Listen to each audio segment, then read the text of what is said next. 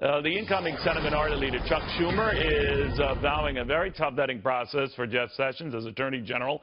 A lot of that hinges back to things that the former senator, I go former senator because this is when he was being considered for a judgeship more than 30 years ago. On the phone, Fox News Channel Judge Andrew Napolitano. Judge, what do you make of this? They're already promising a fight. I don't know if it will move the needle. There are more Republicans in the Senate than Democrats. But I guess the issue is whether the guy is a racist. That's what they keep coming back to. Yes, you're right, Neil, and good afternoon. That is the issue. The other issue is Chuck Schumer just doing this for political consumption to stimulate the left-wing base of the Democratic Party, what remains of it, because of their objection to having a true blue, dyed-in-the-wool conservative Republican like Jeff Sessions run the Justice Department. He apparently did make insensitive statements in his youth some 30 years ago. He's now 69 years old. Since that time, he's been in the Senate for over 20 years.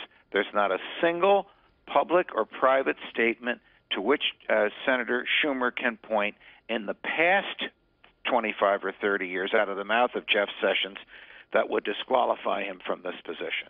Now, a lot of it goes back to alleged racist comments he made. He's disavowed, and he also points to a record of trying to dismantle the Ku Klux Klan in Alabama to help the Justice Department then under, I believe, Rudy Giuliani in those days in dealing with segregation in Alabama. So he would seem to have a leg to stand on to challenge those accusations, but explain what you think the process will look like.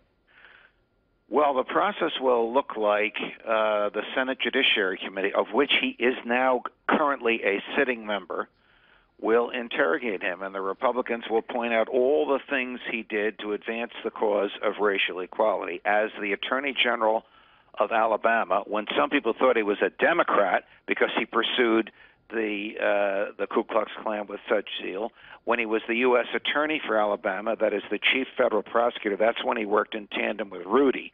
In the years that Rudy Giuliani was number 3 in the Justice Department, Senator Sessions was U.S. Attorney Sessions, the chief federal prosecutor in Alabama. So Chuck Schumer and company will bring these things up, and Senator Jeff Sessions and his defenders will counter them. Look, he's going to be confirmed, and Schumer knows it.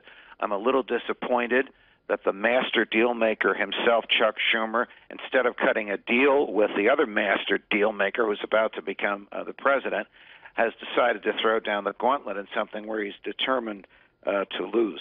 This was so long ago and has not infiltrated his public work at all, even back in that era, that Schumer knows this is just a political move on his part.